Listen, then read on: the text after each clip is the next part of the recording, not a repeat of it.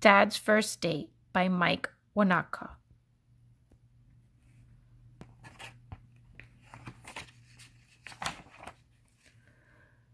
This was Oliver, and this is Oliver's dad.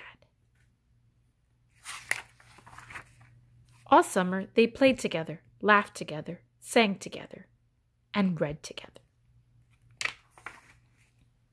When summer was over, it was time for Oliver to start school. Are you ready for school? Yes. The night before school started, Oliver and his dad got ready. Yum, yum. Arg, matey. On guard. Perfect. Perfect. On the first day of school, Oliver's dad didn't feel good. My tummy hurts. It's okay, Daddy. You're just a little nervous.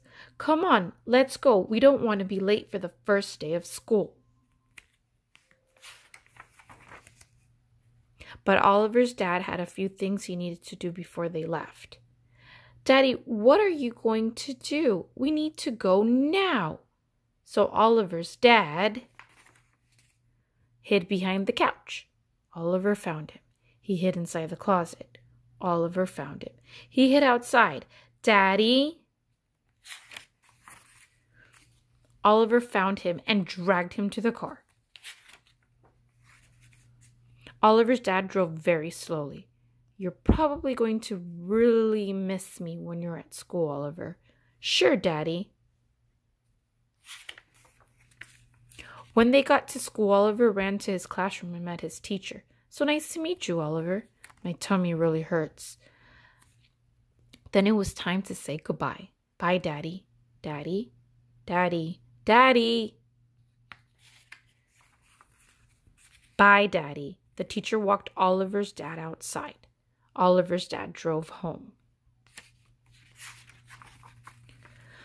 He couldn't stop thinking about Oliver. He worried about Oliver. He missed Oliver, and his tummy really hurt. Then he realized, I'm not ready for school. Oliver's dad drove back to the school. He ran to the classroom. Just before he opened the door, he stopped. He couldn't believe what he saw. Oliver was playing. He was laughing. Then he was singing and reading. Oliver's dad smiled. Oliver and his dad were ready for school. Good job, Daddy. After the first day of school, they celebrated until their tummies hurt.